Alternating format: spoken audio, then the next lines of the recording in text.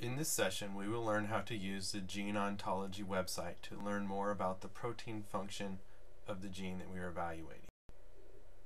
The Gene Ontology, or GO website, is provided at the URL shown here. It is useful for exploring the function of a protein encoded by a gene, and also provides cellular locations for many proteins. This website uses a true formal ontology structure with clear hierarchy.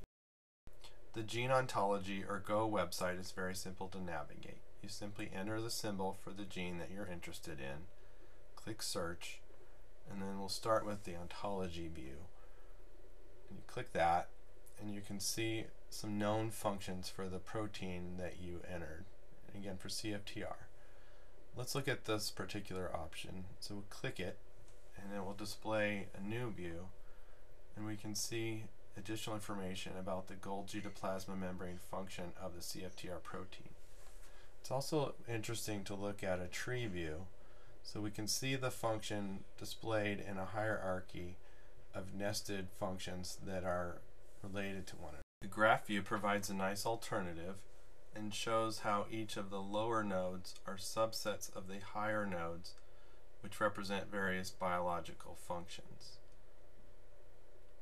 The lower nodes can relate to the higher nodes through true is-a statements. For example, Golgi to plasma membrane transport is a vesicular mediated transport to the plasma.